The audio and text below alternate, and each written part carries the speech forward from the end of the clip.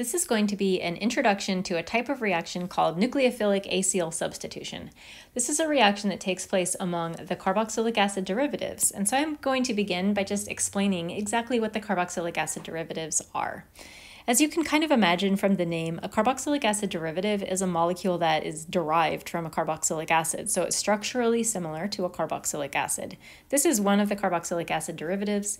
Instead of having an OH group on the end, it has a halogen, typically a chlorine, but it could also be a bromine. This type of molecule is called an acyl halide. Specifically, this one is an acyl chloride. Also, it is known as an acid halide or an acid chloride. That's a little bit easier to say. Acyl in chemistry, the ACYL, that is referring to the carboxylic or the carbonyl group. Another one of the carboxylic acid derivatives is the anhydride. So this is a molecule that has two carbon-oxygen double bonds that are separated by a single bonded oxygen. This is called the anhydride, sometimes called the acid anhydride. We also have the ester functional group, which you are familiar with that. It looks a lot like a carboxylic acid, but it has another R group on the oxygen instead of a hydrogen. So this is our ester. And the last one that we're going to look at here is called an amide. And this has an NH2 group, or I shouldn't say it's necessarily an NH2 group. There could be anything on these nitrogens. So we'll say NR2. It could be other alkyl groups or it could be hydrogens. And this is called an amide. Looks like amide, but it's pronounced amide. So these are the carboxylic acid derivatives that undergo this nucleophilic acyl substitution reaction. In this substitution reaction, we're going to be substituting the group that's attached, the special group that's attached to the carbon-oxygen double bond. So these groups that I'm putting in boxes, these are the portions of the molecule that will be undergoing some sort of substitution. The general, overall mechanism for nucleophilic acyl substitution is going to look like this. So I'm going to use the symbol Z to indicate, whatever we have in the box, any one of these derivatives right here.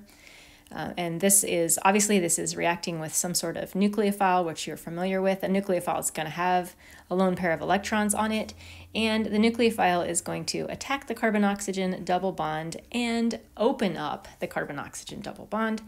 And this will give us an intermediate. It looks something along these lines.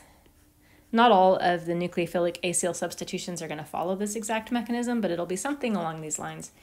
And then the carbon-oxygen double bond will close back up, and our Z will fall off of the molecule, and we have successfully replaced whatever Z was with the nucleophile. In the next video, I'm going to show you more detailed mechanism for a couple of nucleophilic acyl substitution reactions with, like I said, just a little bit more detail than what I'm showing here. Before I end this video, I want to talk a little bit about the nucleophilic acyl substitution reactivity of our different carboxylic acid derivatives. This is something that you're going to typically be asked to, do on a homework problem, rank the derivatives in order of reactivity. The acid chloride or the acyl chloride is the most reactive out of all of the carboxylic acid derivatives. This is because that chloride is a really good leaving group. So this is the most reactive out of all of our derivatives.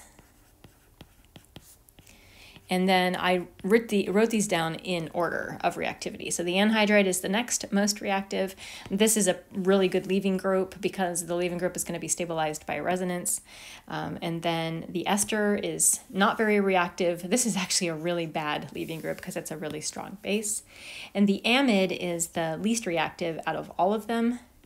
The reason that the amide, well, there's two reasons that the amide is the least reactive. First of all, this is an awful leaving group. This is like the NH2- ion, which we know to be an incredibly strong base. Second of all, the amide molecule is resonance stabilized. So this molecule here, in addition to having a terrible leaving group, the molecule itself is resonance stabilized, which means that it's not very interested in being attacked by a nucleophile.